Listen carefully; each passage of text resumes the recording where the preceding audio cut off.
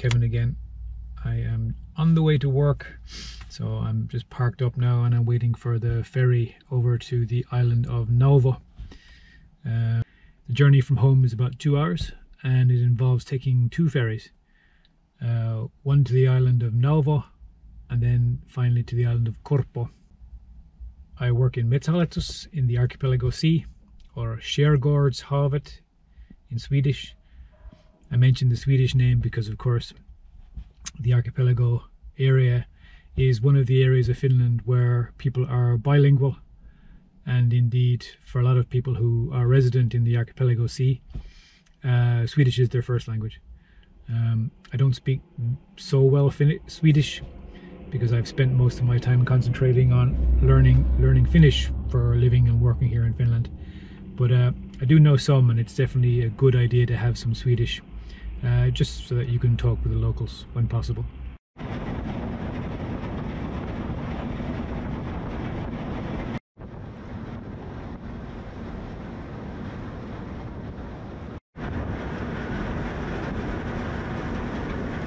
So yeah, I just got some nice footage of the sun coming up. The fog suddenly cleared and yeah, as you can see, the sea is frozen.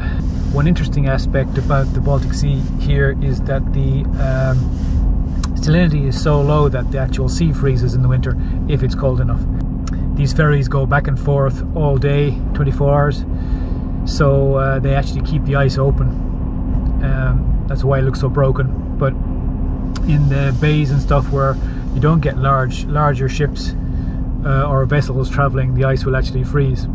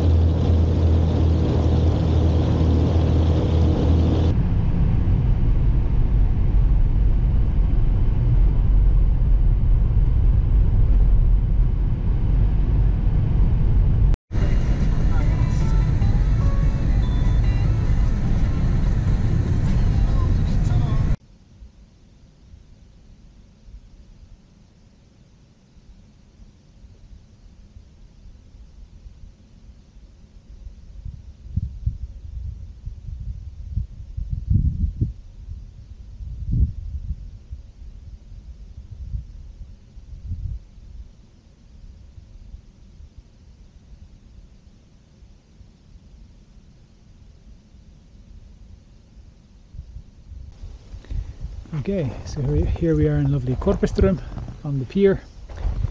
This is a popular tourist place in summer, particularly with the people who use sailing boats, but motorboats can also come here as well. You can get your boat fueled. There's a shop. If you want to explore the island, you can also hire bicycles. You can rent a sauna, you can do laundry. The part that most people visit is, of course, the restaurant. You see there are some tables and chairs still left, so it'd be quite a nice place to sit and have a glass of wine and watch the sunset in the winter. Of course, right now there's nobody here except me. I'm not sure how thick the ice is here, so I think I'll not take the risk and take a walk on it.